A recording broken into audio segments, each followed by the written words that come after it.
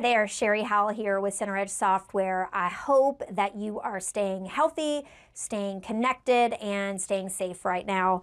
We wanted to get as in-person as possible and deliver today's pro tip. As amusement facilities are experiencing closures, you might be wondering how you're going to handle your membership program or how to work with your season pass holders. So today's pro tip will help you learn two things. First, how to suspend your membership program automatic billing, and second, how to give your season pass holders an extension on their pass expiration. So let's say that you want to suspend automatic billing for members while you're temporarily closed. You'll be able to do this one time for all of the members in a particular program, regardless of their renewal date. Then, once you are ready to resume billing, you'll set the renewal fee, whatever that was, and your members will start their payments back on their next regular billing date, just as they did before for the remainder of the original term.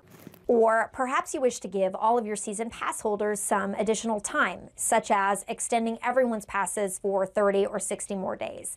You're definitely able to do that as well.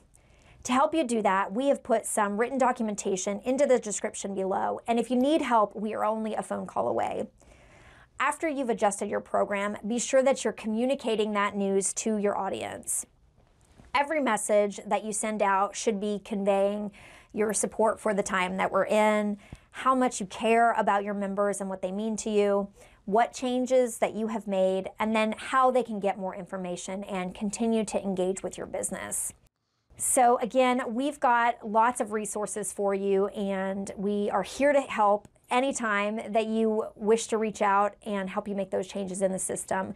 You can contact our support team or our training team as normal. We're here for you, and we hope to talk to you very, very soon. Please stay safe and take care.